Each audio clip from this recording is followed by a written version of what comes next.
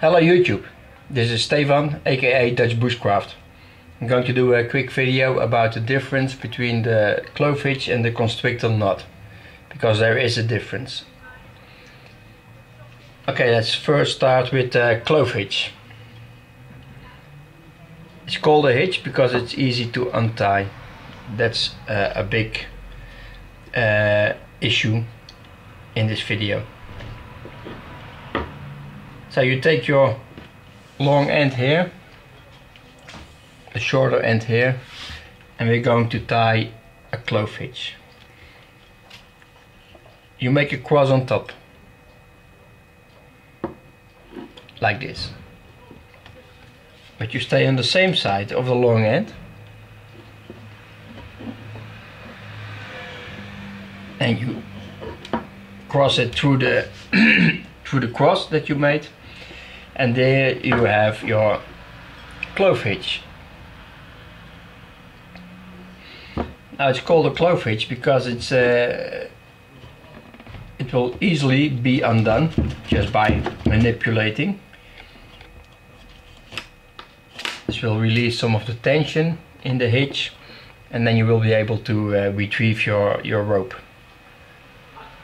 This is also why we use it in climbing. So for instance, let's say this is your belay point.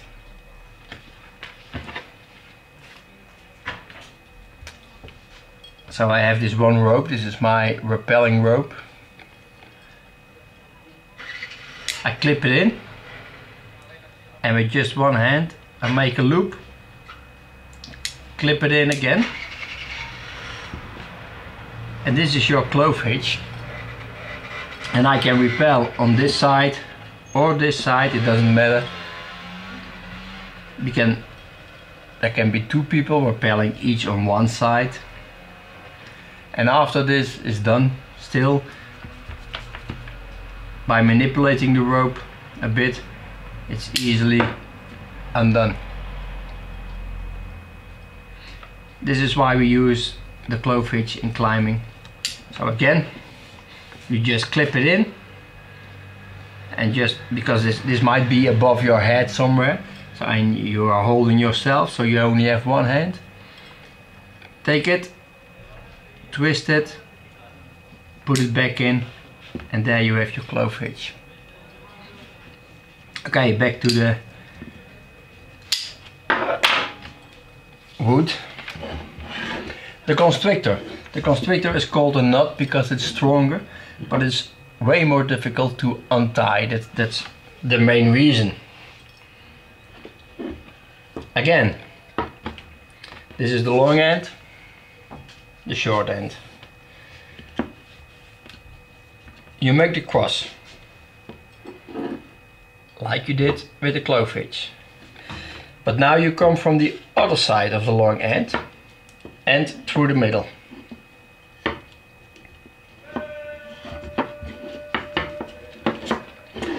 And this is the constrictor knot. It looks quite similar, but it is not. The one is called a hitch because it's easy to release. The other one is called a knot because it's way more difficult to release. Especially when using in climbing, for instance, when there's a lot of force on the ropes, or in wet conditions like raft building, something like this. So I recommend only using this with rope that you can get rid of, and it doesn't matter if you have to cut it because you can't release it anymore. So, and as you can see, this is also already difficult for me to untie, but I will try to show you just again.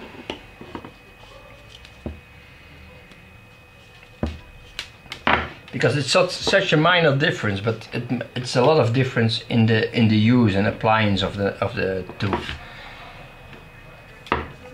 Clove hitch, staying on the same side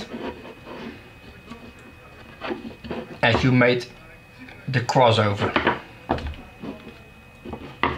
Very easy to untie.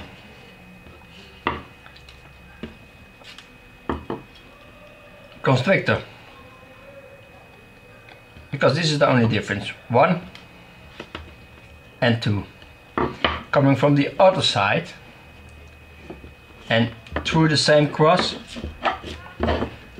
and there you have the constrictor. And this one is a lot more difficult to untie. And just imagine when there's a man hanging from this rope, this will really tighten this knot, and that's why it's called a knot, or in wet conditions when you pull the rope. So there is a difference. Okay, I hope you enjoyed and you know the difference between the clove hitch and the constrictor knot. Take care. Bye bye.